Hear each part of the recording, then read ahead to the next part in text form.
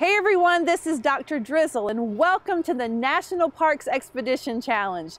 Today we are in Seward, Alaska, adjacent to the Kenai Fjords National Park. Behind me we have our studio audience. Now, I thought they were seagulls, but we're gonna find out they have a completely different name and there really is no such thing as seagulls. Who would have thought? But we're so glad to be here. We're here today with our newest friend, Tahzay Jones. We're related, I think. But thank you so much for being here. It is cold here. I know you're probably thinking, no way, it feels... It's summer. It's summer. Great. I love it. It is beautiful here. So thanks for having us. Yeah. And tell us how you came to this particular park. Yeah, I actually have a wonderful opportunity because I get to work in lots of parks all around Alaska. And this is just one of many parks that I get to work in. And I ended up here kind of through a really circuitous route where I was actually, while I was a student, I started doing work, like field work. I was doing research in national parks. And one thing leading to 50, I said, you know, those places seem like really nice places to work. And I ended up just saying, hey, you know, I want to apply and I want to get a job here and see what I can do. And it was a little bit of a hop, skip, and a jump in different places here and there. But ultimately, I was able to come up here to Alaska, where I came here actually from Hawaii and had spent years working for the Park Service down in Hawaii. But, you know, hey, I will leave the tropics for Alaska because it is an amazing place to be. It absolutely is. We've only been here for a few days and we're already finding just the ecosystems are so different even as you travel down the road. And kids, this is something important to know. Normally we are just coming live to you from one national park, but the cool thing about this is you're going to sort of get a lot of Alaska's culture and national parks in this one virtual field trip. So good job. Getting here from Hawaii, tell us a little bit about your schooling. Yeah, so I actually went to school on the other side of the country at the University of Miami. I got a PhD at the University of Miami studying marine biology and fisheries. And I did a lot of my work in Biscayne National Park. I worked out in the Dry Tortugas National Park. So these are, you know, far-flung tropical places. And, you know, I said, hey, I've worked in these tropical places. I really want to get an experience working up in an Arctic or subarctic, you know, habitat, something just completely different than anything I'd ever done. And yeah, the Park Service said, hey, look, we need someone who can, you know, who understands these coastal systems, but at the same time has some idea about how the freshwater interacts and that kind of ecological parameters that kind of come around. So long story short, I ended up saying, okay, I do want to come, and they brought me up here, and it was really fantastic. So thank you, National Parks. Yeah, right. The national parks are fantastic. They're really good about saying, if you know this here and you know that there, then maybe we can make use of it over here because that'll be really good. So I love that. Yeah. And I love that they're taking your expertise and then bringing you to a place where you can use, just really use that. Now, we said we're adjacent to the Kenai Fjords National Park. Can you tell us a little bit about when the Kenai became part of the national park system? Yeah, so actually Alaska's really interesting because most of the national parks all came into being in 1980. And so there was a big Lands Act. It's called the Alaska National Interest Lands Act. And we call it ANILCA, and it brought in most of the parks that we have up here. There's a few that weren't brought in. So Denali existed before, Glacier Bay existed before, even Katmai existed before, but it added on pieces to those parks as well as created a whole bunch of new parks. And this is one of those newer parks that it created in the process of developing all of those parks. So, well, what's special about these 11 coastal parks, if you will? What sort of ties them together? Oh man, there's 11 coastal parks, and the parks exist both in the Pacific Ocean as well as up in the Arctic Ocean. And so you'd think those are really, really different, but there are common challenges that we have to think about and address. And some of them are things like marine debris that comes up that sort of affects all of our coastal parks, and not even just here in Alaska, but more broadly. But also there are areas or regions within Alaska that have a lot of similarities, whether you're talking about glaciers and the creation of fjords, or whether you're talking about these amazing land processes where you're just getting beaches that change formation and change shape and really create a dramatic landscape change that affects all of the animals that are living there. So all those things happen up here. The biggest thing that I can say that ties them all together is they all function naturally. They work the way that nature originally created them to do. Well, there are so many things now I want to talk to you about just in that few sentences you gave me. But one, you mentioned animals, right? Yeah. So what animals would we find here in Alaska that we may not find in the dry Tortugas? Or oh yeah, so that's a great question. So up here in Alaska, we have some really fun, like big charismatic things like killer whales or humpback whales, and you're just not going to find those down in the dry Tortugas. But there's also a lot of really neat things like we have bald eagles that will be flying all over. We have salmon that go running up and down go both ways, up and down our streams. We have mountain goats that'll frequently be running around. And of course, there's bears and wolves and those kinds of things. And those are the really big things that everyone thinks about. We have fantastic bird colonies that are out all over in our parks. We also have some of the little things that are underwater that no one really thinks about until you actually get underwater. So there's kelp forests that are along. We find these really cool, so I'm going to tell you this, and you've got to look it up. I will. Hooded nudibranchs are one of the coolest things that we find up here. And they're these little sea slugs that cruise around, but they look like the heads of a Venus flytrap.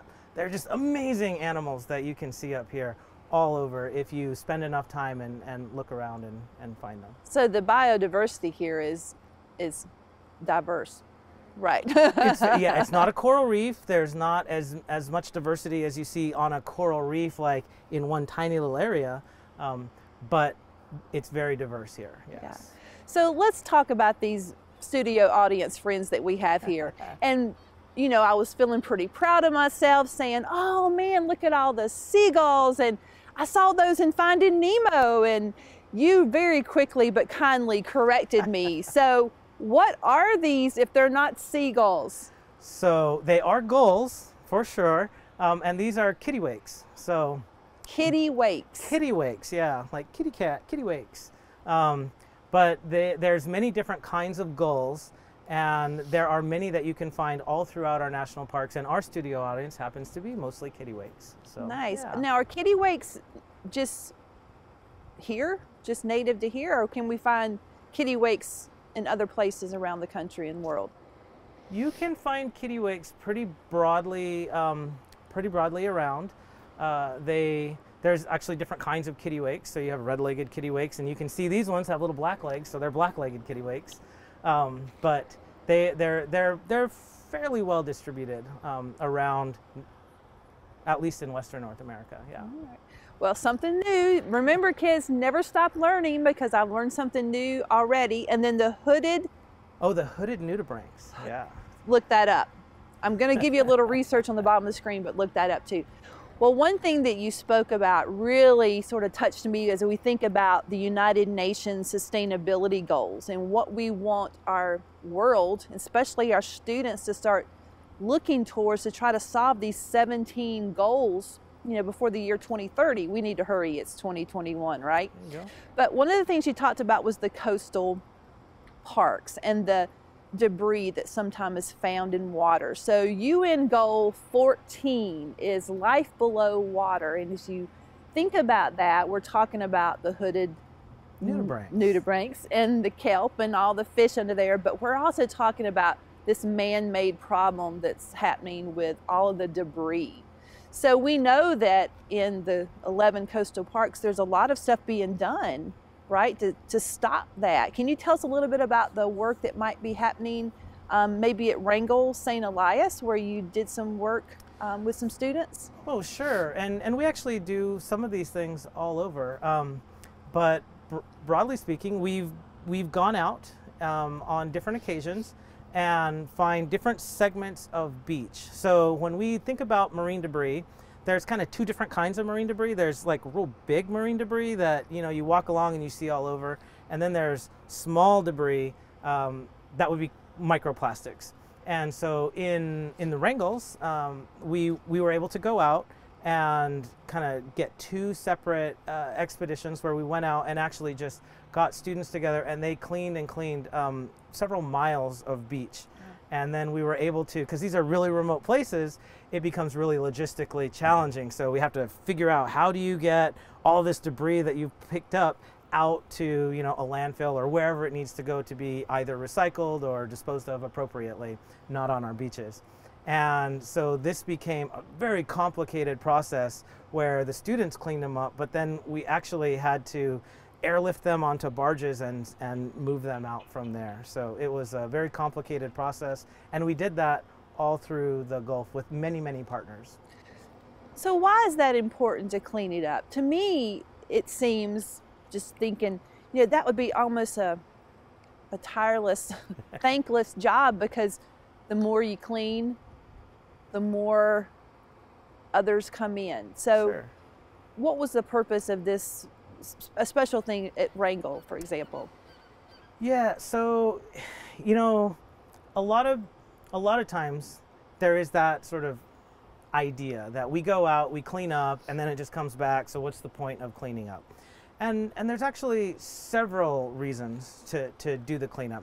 The first of all is there's immediate impacts to the wildlife that might come on, and we think about things like entanglement. So you might have a net or something, and a bird will come down and get stuck in it, or another animal might get stuck in it. You have like swallowing plastics will take up room, your body can't digest it. Well, an animal's body can't digest it either, and so it gets stuck in their stomachs and they slowly begin to starve. So there's that kind of thing, and there's pictures all over of things like that. So that's kind of the immediate thing. But also think about this, parks are made for people to appreciate and enjoy. And so if you show up, and these are wilderness areas, you show up in an area that's a wilderness area, and first thing you do, you get off the boat or you get out of the plane and you've just landed and you step out and you see a bunch of trash there, it really impacts the way that you are going to appreciate and the way that you're going to feel about this amazing area that you've just come into. So that's kind of a secondary thing. And the third thing is, we actually can make a difference when we are picking up these pieces of trash and debris, and that we can literally go back and look, and we've done some studies where there are areas, where it comes back, but you're actually making progress in cleaning it, and it doesn't come back as fast as you think it might in many areas. And so we can address the problem, and we can make headway against it. And absolutely, and I love that you played along with my devil's advocate piece there. You also inspired a new generation to care about the world around them. And we know that when we really, really engage our kids into wanting to care about the world, and they do, because they see a future that sometimes may not look very good for them and their children and grandchildren. So you're bringing these kids in, for example, at this one place, and letting them just take an investment in the world around them. So obviously we want to do that everywhere. We talk a little bit about what we do in one place and how that can be replicated in other places. So you see this particular piece at Wrangell, and there were other places now being replicated in other areas in Alaska for cleaning up beaches and waterways. Yeah, so like in Kenai Fjords, there's a partner group that works with us that goes out regularly each year to go out and clean up different beaches. We have areas out in some of our other parks like Katmai, where we have partners that maybe not as regularly, but definitely do go out and have done a fantastic job of doing cleanups, especially in some of the most highly visited areas. They've been able to get out and do that a lot.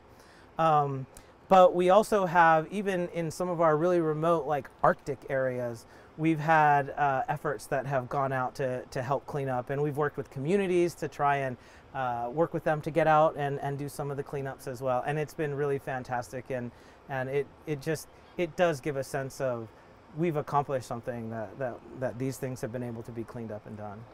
And we know that microplastics is just this huge problem all around the world. And when kids, or let's say adults, think, okay, we'll pick up the trash, but there's so many more implications for these microplastics. You think about what it does to wildlife, but then what it will do to us. I mean, the fish eat this, right? And then that can make its way to tables. So there are personal benefits to helping clean this up, because it could get into our foods. Do you find that here, or have you found any studies that? So that's been really a big concern.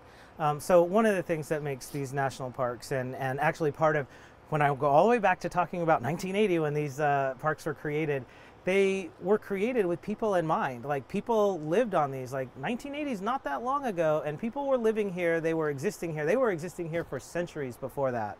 And the lifestyle here is a subsistence lifestyle, and it really means that we need to be able to use the food that's provided from the natural world right here in this area. If you go into some of these remote communities, you'll see that a gallon of milk might be $8 or something like that. And they're just really high prices. It's not feasible.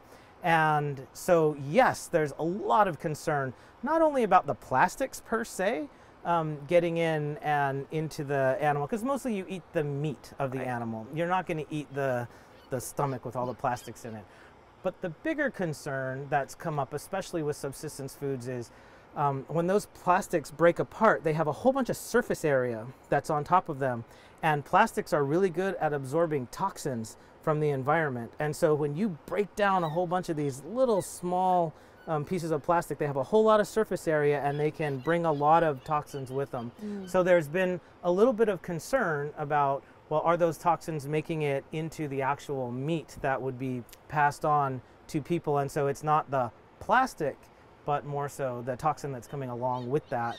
And that's where the concern really is. And I know there's definitely been research into that particular aspect, and I'm going to leave it at that. There's scientists that study that way more than I do. So Right, and I love that. We want to be transparent. When we visit parks, we come to the experts. Like, we want to know what you know here.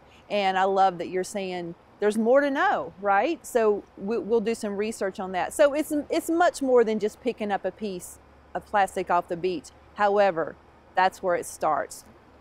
Which leads me to our STEM challenge. So Tahzay, what we do is we invite students around the world to research the national park wherever we are, and then we issue a challenge to them. So I think we're going to go with goal 14 and life underwater. So kids, here is your challenge. We want you to do some research about the areas that you live in, especially the waterways, the lakes, the rivers, the oceans, and find out what kind of problem those places are experiencing with trash just on the beaches. If you're living in Florida, on the Gulf Coast or the East Coast, whether you're living in a landlocked area that has rivers and lakes, find out what they most are challenged with in the areas of trash and water. And then your challenge is to come up with a way to get rid of it, to take care of it. So it could be something as easy as organizing a trash pickup day with your family and maybe inviting friends with you. It could be something more complicated, like coming up with a device that scientists and oceanographers can use to take out into the water and clean up those really small pieces of plastic that you can't see. So it can be a social event. It can be something really detailed in engineering. Whatever you do, we want you to do some research. We want you to design, use the engineering design process, come up with ideas, brainstorm. Remember, 2 minds are better than 1 sometimes. Build a prototype, and then we're going to share it with Tahzay here in Alaska so he can sort of see what kids are thinking about all over the world. And maybe some of your ideas can be used here to help them with trash and debris on the beaches. We know already that we've had several of your ideas that are now being used by national parks. We have the endemic newt and invasive crayfish traps that are being used at Crater Lake. We have the green crab species ideas that are being used in Acadia. So here is our next big thing. We want kids, because I feel like kids are sometimes smarter than we are. Absolutely. I'm locked in my ways. I got my ideas already here, and fresh ideas are absolutely the way to grow and develop. That's how we get new things. Absolutely. And what you said is so important. As adults, we sometimes we have our, like you said, our ideas, but we know what's failed and we don't want to try that again. Kids, you just think out of the box all the time. So we want you to come up with your ideas. I do want Tahzay to share another thing with you. He was sharing earlier about his kids and how they talk about the national parks. And on his arm, he has a patch. So yeah, show the patch and tell us, what does that mean? Yeah, so the patch is a really interesting piece. So my kids, they asked about, why do I have an upside down tree? It looks like it's been eaten by beetles and is dead. And I had to, laugh and talk with them a little bit about it. And the long story short is that it's not actually an upside down dead tree with brown leaves. It's actually an arrowhead. And the arrowhead has a lot of symbolism that goes with it, because it talks about, it represents the historical and cultural aspects of what the parks are really about. And it's not all about just the natural world, but also there's history and culture and things that came, people that came, situations that came before us. And these parks conserve not only the natural world, but also the cultural and historical world for us, as well as for future generations. What a great story. So, I mean, really, that is the national parks. That's what they're here for. There's kids out there watching. There's going to be a lot watching you, I promise. But how can they become a national park ranger or staff person? Can you give them some advice now while they're in school, some things they can start doing to prepare their paths? Tell them. Yeah, so if you want to become a part of the National Park Service, there's all kinds of opportunities that we have, whether it's, volunteering. I talked a little bit about volunteering and getting out and just, getting to know your parks, getting to work in the parks and understand. It's how I got to do it. I was with my schooling and I did work in the parks, and that was a fantastic introduction to the parks. But there's also many opportunities that include things like internships that we do. The park has several different internships in a handful of different places, and you can look those up, you can find them. But you can also just go to the parks and say, hey, I really want to work with the park. How can I do that? How can I help? And the parks, I guarantee you, will be happy to figure out a way that you can do something to be a part of what they do. And that can lead you down the pathway to becoming a part of the National Park Service. So I would also encourage you to read lots. Check out all of the YouTube videos you can find on Nat Park Expedition Challenge, and just talk to people. Like, learn how to talk to people and share what you know.